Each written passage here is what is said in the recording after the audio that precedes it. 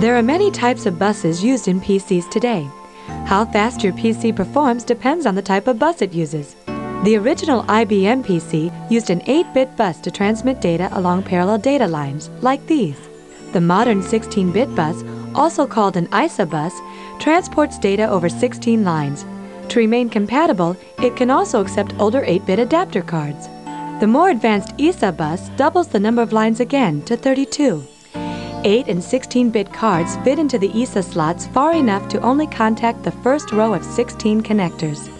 On the other hand, a true ISA board connects with all 32 contacts. The local bus overcomes a major problem with all the previous buses, namely slow speed.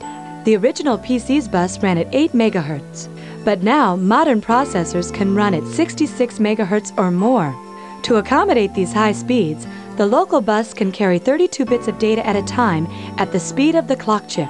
If your local downtown bus suddenly went 10 times faster, you'd definitely sit up and take notice. But for the modern PC bus, it's just another cruise down Main Street.